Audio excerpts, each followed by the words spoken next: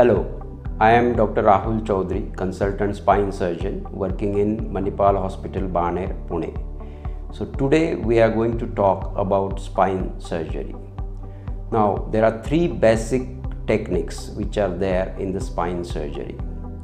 First is a discectomy surgery. Now what we mean by discectomy here, we remove a fragment or a part of the disc which is pressing the nerve and free the nerves so that usually the leg complaint, the radiculopathy is relieved. Now second surgery is a decompression surgery. Here when there is a space for the nerve is compromised, in such patients we do a decompression surgery. We remove the part of the bone and the ligament to relieve the pressure of the nerves. Again, such patients usually have claudicating, means they get a pain in the legs while walking and they cannot walk long distance. So we have to release the pressure of the nerves. Now the third is spinal fusion surgery.